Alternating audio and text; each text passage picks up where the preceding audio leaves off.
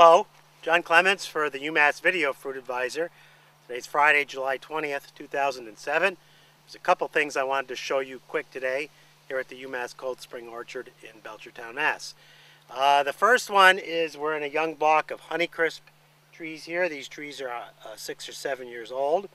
And typically this time of the year, mid-July, we start to see a disorder of Honeycrisp that is sometimes referred to as Honeycrisp chlorosis. I call it the Honeycrisp yellows. And what happens is the foliage starts to turn a mottled yellow from the normally dark green it is. It's not all over the whole tree necessarily, but in parts of the tree. And there's a couple characteristics to this disorder. Typically we find it on trees that have a lighter crop and weaker growing Honeycrisp versus trees that have a heavier crop and are more vigorously growing seem to have less of this chlorosis or yellows.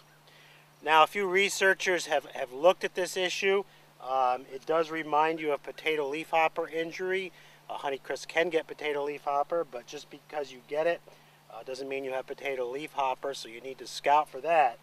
But it seems to be a physiological disorder that's related to starch or carbohydrate movement in the plant.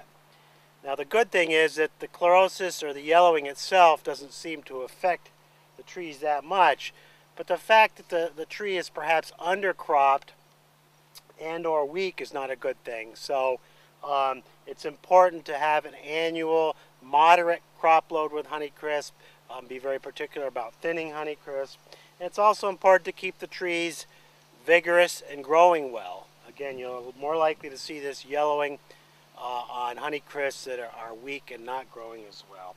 Just quickly a reminder that we need to keep up the calcium applications this time of the year on Honeycrisp.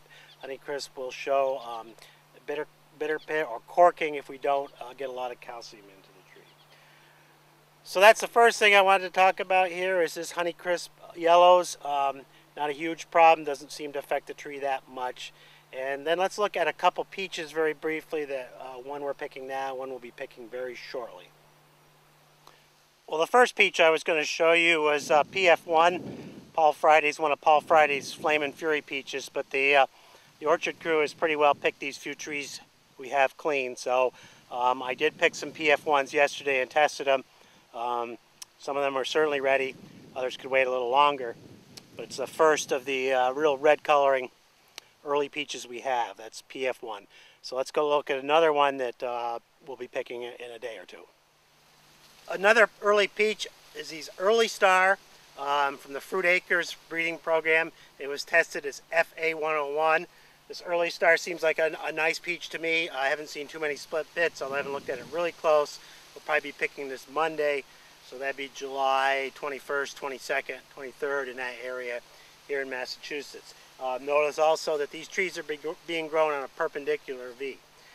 So, those are the two early peaches, a little bit about the Honeycrisp yellows. For this week's UMass Fruit Advisor, this is Jon Clements. Until next time, have a good day.